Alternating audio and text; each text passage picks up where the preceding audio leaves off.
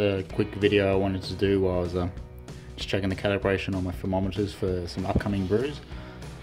So what I do is every 6 months I'll just check the calibration on my thermometers just to ensure that I'm getting the correct temperatures for mashing, etc. Because you don't really want to have your thermometer out a couple of degrees and be going for a low body and get a medium body, or medium body and getting a high body or a full body. So I do this every 6 months just to check the calibration. So what I've got here is filled it half with ice and then the other half with water. So let's sit about 2 minutes just for the water temperature to go to about 0 degrees. And then all you want to do is insert your thermometer, whichever one you're using, let it settle. Once you get the final reading, you just want it to make sure it's between -1 degree and 1 degree positive. So you can have a 1 degree variance either way, which is acceptable. The other way I usually do it after I do this is then put a pot on the stove and boil it, and then just check again that it reads 100 degrees or 101 or 99, anywhere between 99 and 101, and then you know that your thermometers are essentially accurate. So I have a couple of different types. I've got just a glass spirit level thermometer, which obviously is not adjustable. I also have a digital thermometer, just a cheap one with a long probe. So we're checking that one. Again, I've got to work out how to calibrate it. I don't even know if you can calibrate it, so I guess once this one and this one become unreliable, you just have to get rid of them and get new ones. The other one I have is just a, there you go. The other one I have is this one, which is just a cheaper thermometer.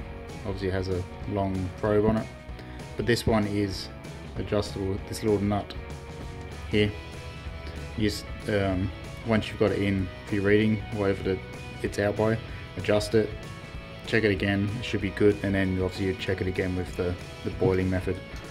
So just put this one in. It's been about 2 minutes. Let's give it a bit of a stir, just make sure it's all mixed, and this should read, once it stabilizes, hopefully 0 degrees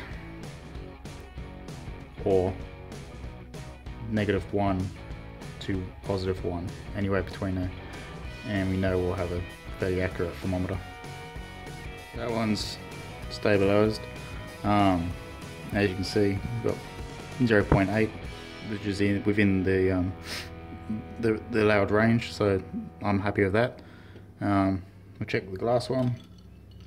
This one actually has a little line where you need to insert it to, so again we'll do the same, wait for it to stabilize, and hopefully it should read between -1 degrees and +1 degree.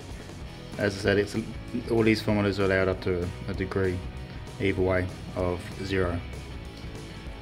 And that one's stabilized. I'm not sure if I'll get it up here before it starts to adjust, but it was at right on 1 degree, so it's on its border range.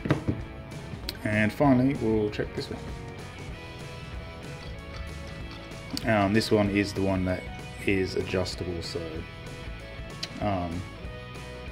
if it is out, I can just adjust the nut on the back, because all it does is it essentially just moves this dial inside the housing. And again, after you adjust it, put it back in, double check it. So you just adjust it, get it to where you need it, and Bob's your uncle, it's all good. After you've done this, you just want to do the boiling method, which is I just put a pot on the stove, bring it to a boil while it's boiling, insert the probe. 99 to 101 is the allowed range. Anyway, just thought I'd let you guys know how I calibrate my thermometers. So cheers.